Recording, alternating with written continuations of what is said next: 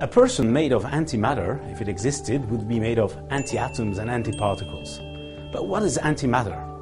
For each particle discovered so far by physicists, there is an antiparticle. It's like a mirror particle having the same mass with the opposite electric charge, a bit like your image in a mirror. Matter is made of particles, antimatter is made of antiparticles. When a particle meets its antiparticle, they annihilate and they liberate a vast amount of energy.